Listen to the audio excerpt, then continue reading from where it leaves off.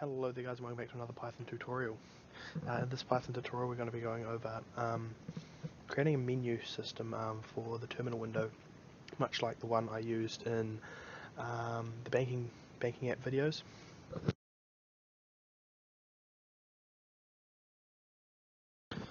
So to begin with, we're going to go ahead and we're going to go while true.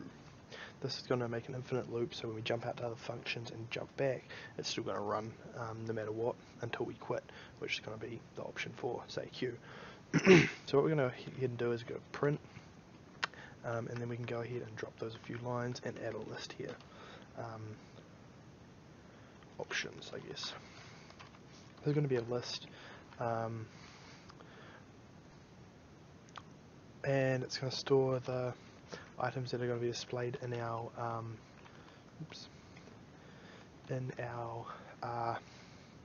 menu. So we've got, say, A is going to be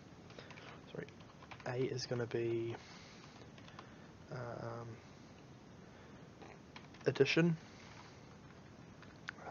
B is going to be subtraction, and Q is going to be quit. So what we're going to go ahead and do now is we're going to go for I in options, print I. So what this is going to do, if we go down to our command line, you can see it will just infinitely print out those options. We're going to add an input statement in there that will stop it doing that. Okay, so now to add that the input statement, so we're going to have user in equals input, and it's by default a string. Choose your option. Obviously you can make this whatever you want, but I'm just making it choose your option because we're giving them options, and we're going to have a print here that's empty so that it breaks a line in between that. Now what we're going to go ahead and do is we're going to write our first if statement. So if user in dot upper, this is going to make it so that it's always uppercase, and you can compare it to an uppercase character, and it will then always return true if you put in a lowercase a or an uppercase a. And for this we're going to call our addition function, which we will go ahead and create now. Define addition, define subtraction, and quit doesn't need to be defined, but we're just going to pass these for now because we don't need anything in them. We will do that later on. Alright, so now let's go ahead and write our if user in is equal to b, and we need to chuck our dot upper in there. Then go down to our next line called subtraction, and then we go elif user in dot upper is equal to q, uppercase q. We will quit. Will break, sorry. And then we want to do an else, which is going to print out that is not an option /n, because we want it to break and leave an empty line. It's lowercase p. Alright, so now we can go ahead and test this. So what it does is it goes through the for loop, prints out our options. Obviously you can put as many in here as you want. Then you just need to add the if statements for it. Print a blank line. We then want to ask for user input so that you can choose one of the selections from here. We have our first selection, which will go to the addition function. We have our second, which will go to the subtraction function. We have our quit, which will break and end the program, and we have our that is not an option option. Alright, let's go ahead and look at this in the terminal. Alright, so let's go ahead and rerun this.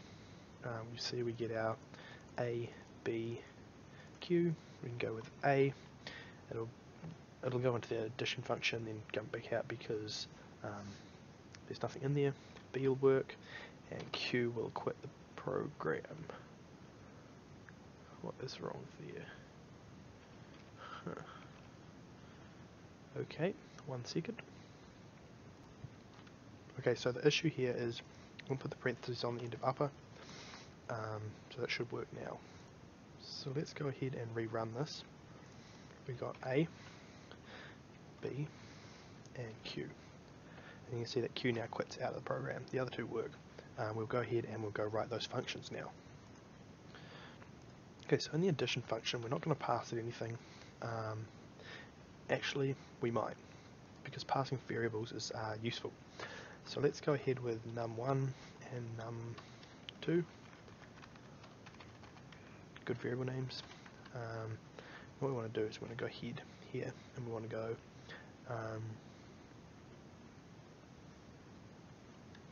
num1 equals input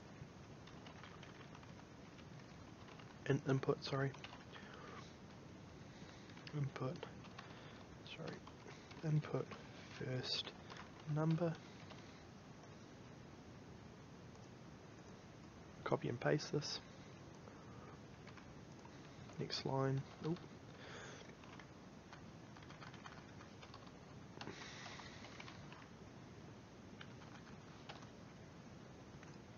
we want to go ahead and we want to print whatever the outcome of this is.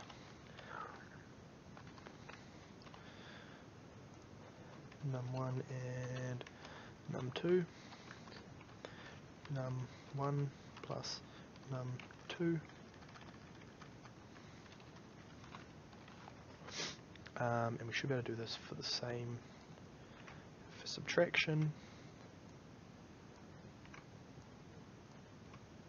except with a minus in there,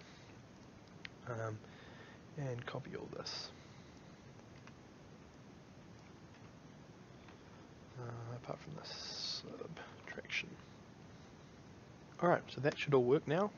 We could obviously simplify this down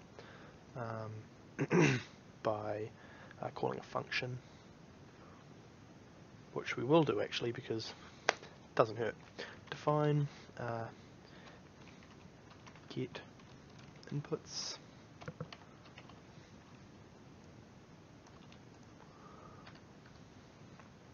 num1 and num2 equal get inputs. And we can do that for down here too. And then in here we can go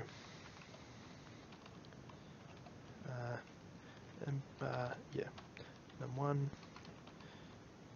number 1 equals input. We'll do an input there. Input number 1.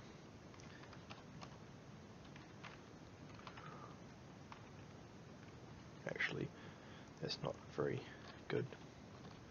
Input first number. Then we can do this again and break the line there. And go number 2. Input second number.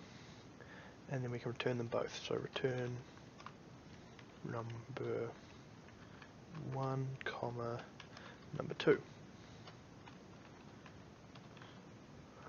What this does is returning it in this format will assign number 1 to num1 and number 2 to num2. So we should be able to go ahead and run this now. Alright, so restarting this, we'll go into addition first. Input first number, let's go 15. Input second number, let's go 12. And then it passes them out of the function get inputs, passes them into the addition function which prints out 27, which is correct. 10 and 10 is 20, 5 plus 2 is 7, 27. Let's go ahead and test it for subtraction. We have, let's go with 15 minus 7, which is 8, which is also correct. And now we can go ahead and quit the program. So that is how you go ahead and make a menu in Python or at least how I make my menus in Python when I'm just using a command line. It's reasonably simple, just with a while loop running over it continually. This here is all you really need. I just overcomplicated it a little bit, but that doesn't hurt at all. So I'll just simplify it out here, put some line breaks in there so you can see where the end of each part is.